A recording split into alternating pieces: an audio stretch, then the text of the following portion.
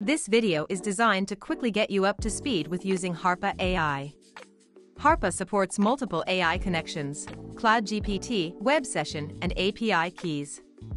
To change the active connection, click the AI model switch. Cloud GPT connection is fast and easy way to use OpenAI and Claude models, using AI tokens available on HARPA S plan. Click the drop-down menu to see the full list of available LLMs and their token costs. The basis for calculation is GPT-4o mini input tokens. It's typically faster and cheaper to summarize using budget-friendly GPT-4o mini or Claude Haiku, while GPT-4o or Sonnet are better for generating human-like content. To ensure every new chat you create uses a specific AI connection, click the Set as Default button. Then there are web session connections including ChatGPT, Gemini, or Claude. These require you to be logged in to respective web services and may have usage limits or require separate subscriptions. Note HARPA updates a list of available ChatGPT connections once you send at least one message in HARPA. Lastly, there are API connections which let you bring your own keys. HARPA's Settings tab allows seeding AI with a system prompt and tone instructions, edit shortcuts, and customize the UI.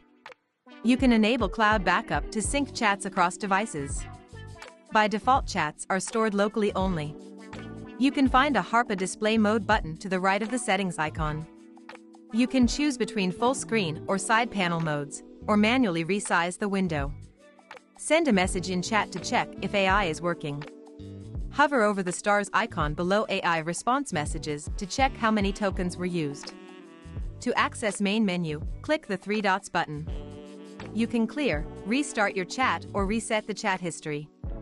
Activate page-aware mode from the same menu to let HARPA read the opened web page content. HARPA comes with over 100 pre-built AI commands. Start typing a keyword or a command name, and HARPA will suggest relevant default or custom commands in the suggestion menu. To bring up the command list quickly, type / in the chat.